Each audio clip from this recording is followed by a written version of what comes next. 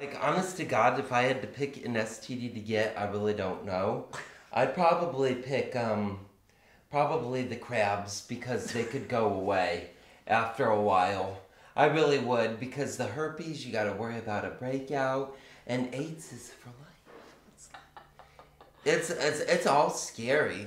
Hepatitis C, I think you can cure that.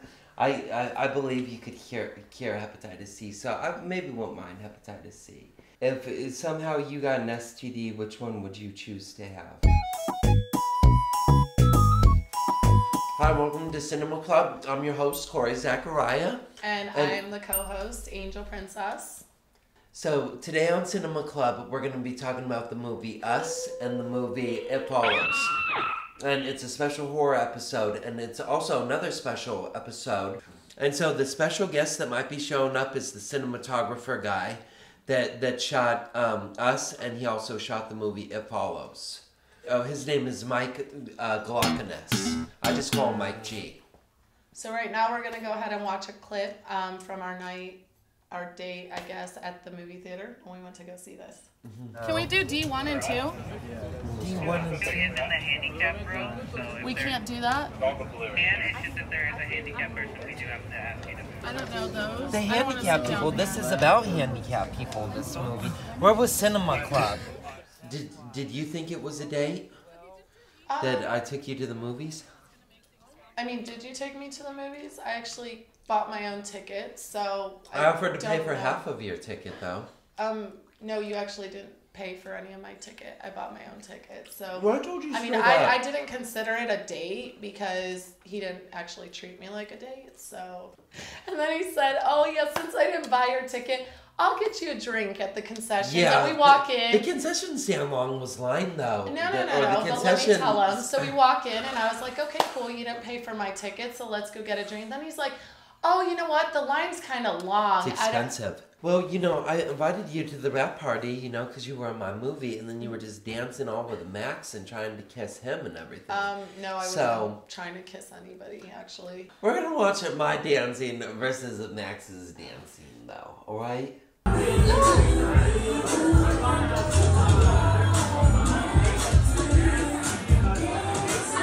I thought your dancing was a bit provocative, though. It was. Your dancing was a little bit much. Promiscuous, kind of. Okay, but it's, you know, it's just dancing. It was a little promiscuous. Okay, so it was too much for you then. So why would it matter if I was dancing with Max then? Like, it's alright, though. Like, I had way better moves than Max, I thought.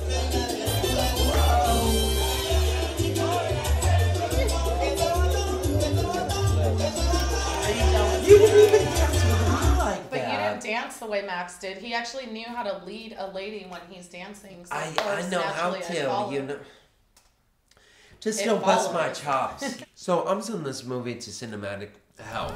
I'm going to agree, and I'll send it to Cinematic Hell. But Jordan Peele, keep me in mind for future projects, though, alright?